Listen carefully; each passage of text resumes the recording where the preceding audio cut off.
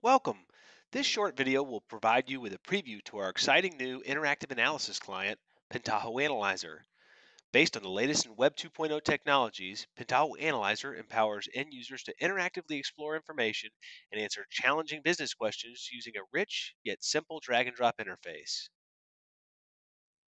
We'll begin in the Pentaho user console by selecting New Analyzer View. For the purposes of this demonstration, let's imagine that we want to build a report analyzing profitability based on store type and location. I'll begin by selecting my cube and generating a blank analyzer view. Building queries is as simple as locating the content that I wish to view from the field list on the right and dragging it onto the canvas. So for our report, we'll grab product family, store sales, store cost, and then we also wanted to analyze this by store type and store location.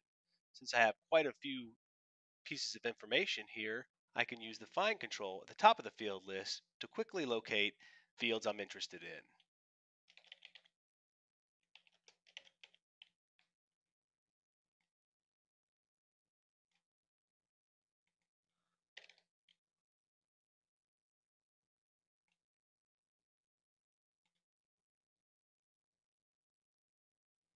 Now that we have the basic information we wish to retrieve, I'll show you some of the more advanced features and functionality of Pentaho Analyzer.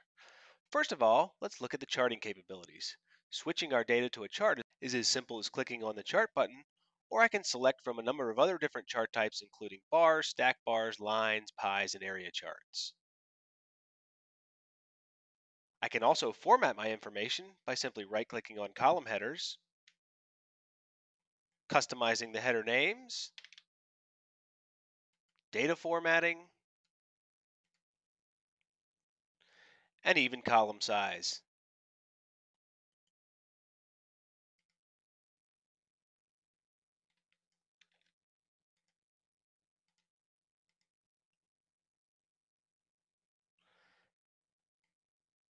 Next, we'll add subtotals to our reports for our groupings by right-clicking on store type and saying show subtotals. Next, let's look at some of the sorting and filtering capabilities of Pentaho Analyzer. I'm going to rearrange my report a little bit. And let's say we want to retrieve the top 3 store types by product family. I'll right-click on sales, select top 10, etc., and choose to do top 3 by sales.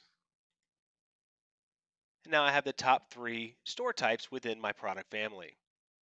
Notice that as I add filters to my report, they're nicely displayed in the filter panel here at the top. So if I ever want to add, customize, or remove filters, I can simply open the filter panel and then edit or remove my filters.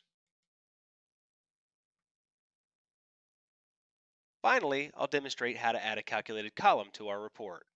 I'll begin by right-clicking on Sales and selecting Calculated Number.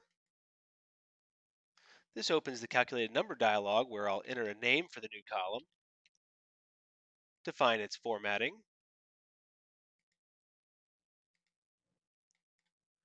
and create the calculation. So in this case, we'll create a profit column by taking sales minus cost of goods sold and click OK. And finally, I'll place the new profit column where I like it to appear on the report. Thank you for taking the time to view this brief preview of Pentaho Analyzer. There are many more exciting features not covered in today's presentation, including those shown here. For more information or to request a live demonstration, please contact sales@pentaho.com.